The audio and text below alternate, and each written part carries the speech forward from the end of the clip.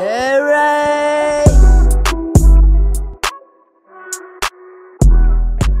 All right, we're going to go to our next question, and it's going to be, does strict parenting really raise the best kids? The floor's open to whoever wants to go first. I would say... Oh, sorry. Yeah. Rock, paper, scissors. She's fighting it. You want to rock, paper, scissors? Yeah, go. Yeah. Rock, paper, scissors. Wait. Oh. Ready? Yeah.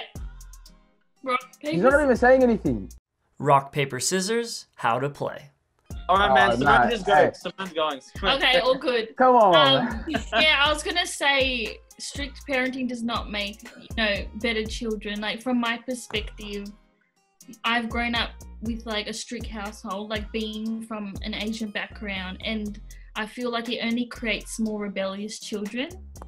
Like, there's a foundation of trust needed to like nurture a child, and to be able to trust that child, whether it's like going out, coming back home, them wanting to like pursue their dreams. But I feel like if you're really strict on your child and you're like demanding always, that child's going to resent you in one way or another growing up, just from my experience. Like, yeah, so I feel like... Were you a rebellious child?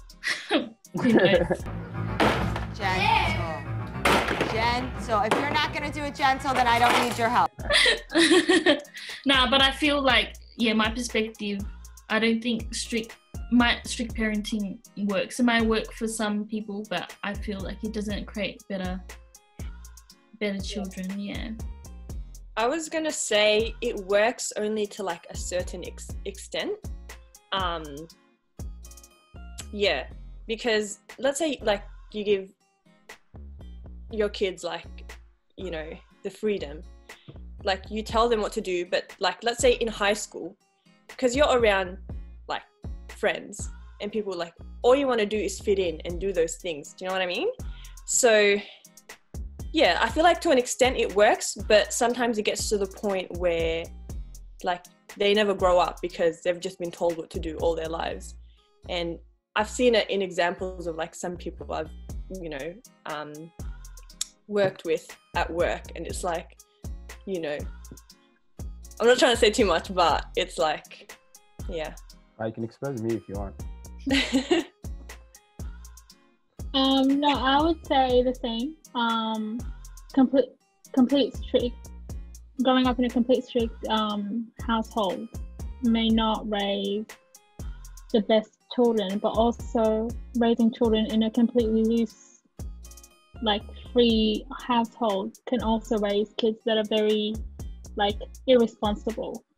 With me, my mom has always been strict. I also remember in high school, like there was a few times where kids would ask me to smoke. Nicorette, you can break the cigarette.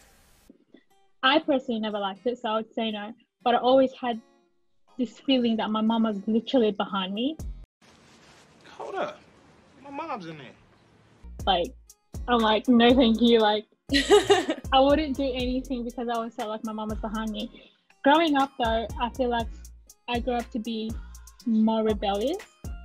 Even now, I feel like I'm more rebellious with the way I think and the way I talk, which is not a bad thing either, I guess. Because like I speak up, I feel like I speak up for those that need to be spoken for. Yeah. Yeah. No, you go from there. Yeah, I feel the same way. Like, I don't think there's one perfect way to raise a child, but I feel like, as you said before, like if you make it too loose, like of freedom, then the kids, are gonna just take advantage of it and do whatever. I feel like there needs to be a sense of both, like putting, like if you're gonna let them go out late, like you can give them that freedom to go out, but like put a curfew on it so they know, like if they're gonna overstep a boundary. So you've got a bit of both. Consequences, yeah. Yeah, like consequences for doing the wrong thing, but still giving them that freedom to be able to do the things that they want. Yeah. Yeah. And just allow them to make mistakes, I guess. Yeah. That's how you grow up anyway. Mm.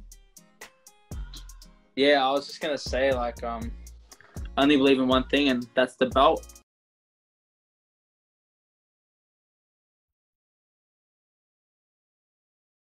Nah, Jake. Nah. You know the vibe. Nah, I'm just playing. But yeah, I don't think the worst thing like a parent could do probably is really restrict their kid to not do many things. And it allows a lot of room for curiosity, and most likely they're going to end up doing the most things even worse than what they'd imagine, like what they'd imagine for their kids. So Yeah. like, you know, like you think about it for a little kid, if you tell a little kid don't jump on the bed, what are they going to want to do? They're going to want to jump the living crap out of that bed. Like I'm telling you. So, Yeah. I think for me growing up, like, you know, I was blessed enough to have like a mum that was, you know, allowed me to do a lot of things. You know, if I wanted to go out, like she wasn't like, no, you can't go out. Like there were rules and there were things that like were set just for like general standard. You can't have the will to do whatever you want, because unfortunately you can't do that in life. You can't just go to the shops and take a chocolate bar. You can't do things. There's certain things in life that you can't just do willingly. So yeah, I think a strict household is really, I've got a lot of my friends that like come from strict households, and like a lot of them are just so like, I don't know, they have a lot of built up anger towards like their family. They're like, oh man, I wish I could do this. And you know, I've seen the effect of, you know, a restricted household, and you know, it's like, damn, like sometimes I feel, you know, really blessed in the situation that I grew up in.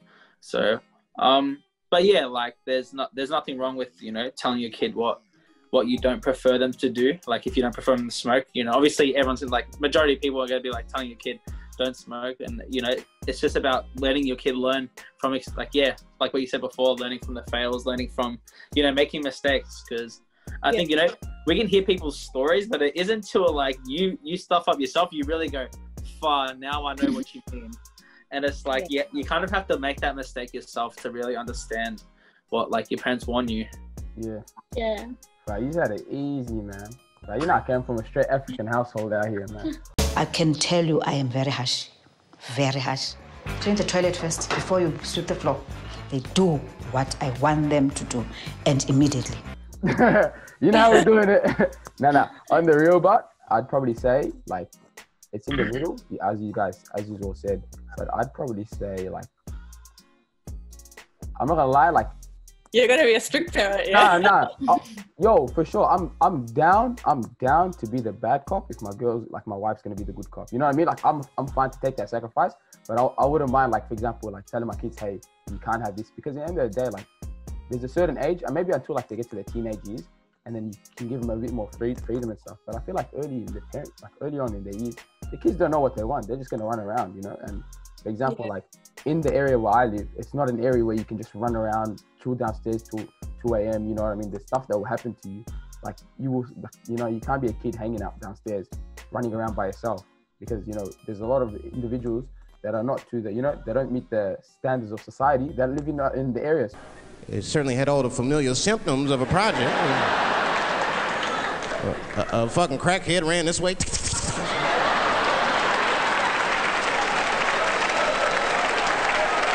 And then another one jumped out a tree and shit. So,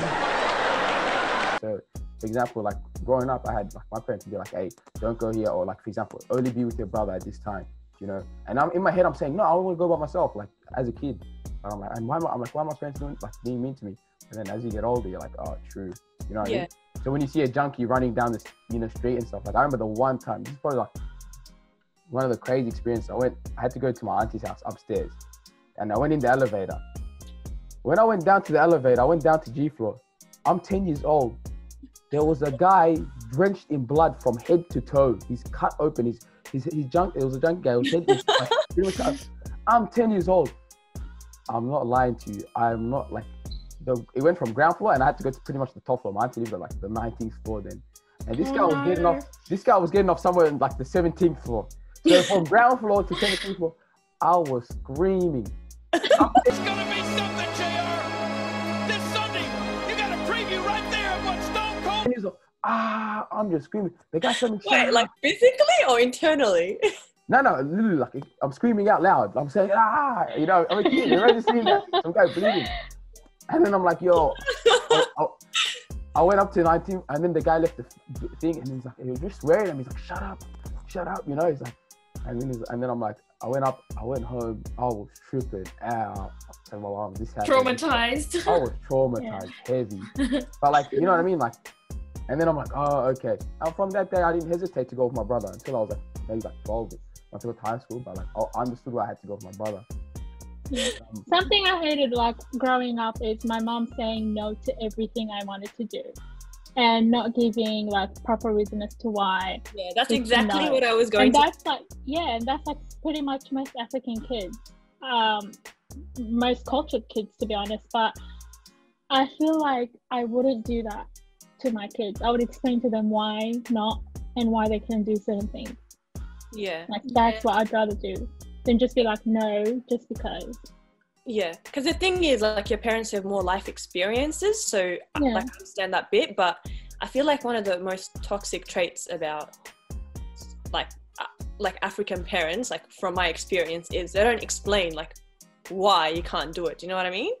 Yeah. And so it's like, as that go on, it's like, let's say you're like 18 and like you're supposed to know what you want with your life. It's like, how you meant to do that? Because like you've been told what to do for like so long.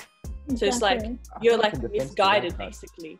In defense to that, I'd probably say it's, if you think about it, like African parents the mothers be doing the most at home.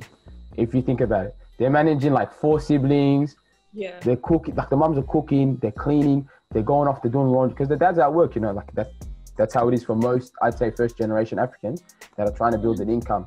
So I feel like even my mom, like I'd say something, my mom's looking after my little sister. My little brother is a baby at the time and I'm a kid. I'm saying, why am I this? But she doesn't have time to explain because she's got like 100 things. I feel like I could say that's why they say no.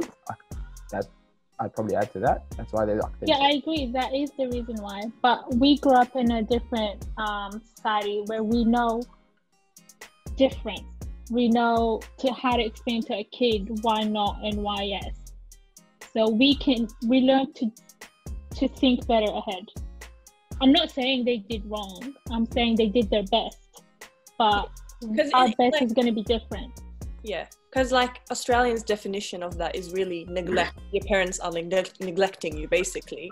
But yeah, you do get to understand like, hey, like this person has a lot on their minds, and like, you know, so it is what it is, really, isn't it? Yeah, I mean, we grew up to be fine. Like, there's nothing wrong with us. It's just, as a kid, you're just constantly curious, like, why not? And you get frustrated.